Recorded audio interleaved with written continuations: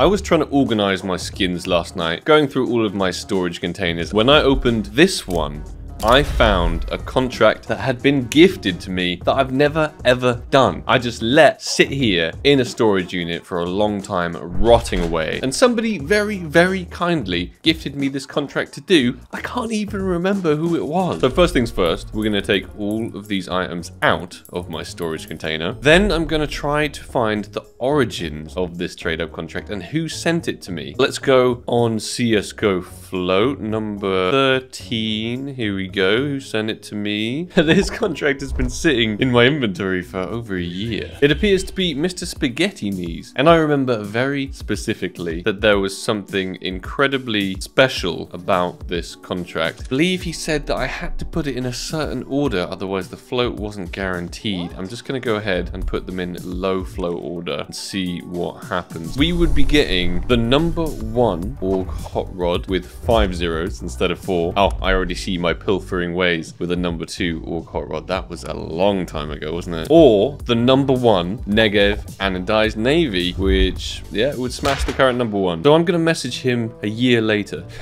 When I'm editing this video back, I probably have the information required. Hi, Editing Ed here. He did message me back, and here's what he had to say, told by an AI voice. Hey man, yeah, the Negev Anodized Navy would be the new number 1 float by a lot. The current number 1 is a 0.00005. The one you can get from this is 0.000008, which makes it almost 10 times lower. The AUG Hot Rod is the one you really want though. The current number 1 is a 0.000019, and the one you could get is a 0.000008. An AUG Hot Rod with that float would probably be extremely expensive. You bought the old number 2 for about $500-ish in 2020. Since then, skin prices, especially from older collections, have really kinda ballooned. I'm no on ears Appel, but if I was to put a number on the AUG, I'd probably guess around 3 to 3.5K, maybe more. Alright, let's try my AI voice. The current number 1 hasn't been for sale for nearly 2.5 years or so. So pricing that would be hard, but seriously dude, good luck and God bless. I just had horrid luck in general today, so hopefully it goes your way. This is the forgotten Tradeup contract, and today it's not gonna be forgotten about. Let's get all of these items into the contract. Lucky number 3 for the candy apple. That's what we need to hit. The assault collection that could obviously give us number 1 Org Hot Rod or number 1 Negev Anodized Navy. It's a 10%. It's the forgotten contract. Has it been sitting in my inventory for over a year, just marinating, ready to fail? Before I do this, I'm going to leave my trade link down below in the description. If you guys have any weird, crazy trade ups you want me to do, send them over. Leave a message explaining everything. Maybe I'll do a video and I'll try and do a bunch of them. Thank you very much, Mr. Spaghetti Knees, for this contract. Let's do it. 10% for a very rare, I think mildly expensive number 1. Anything from the assault collection nowadays is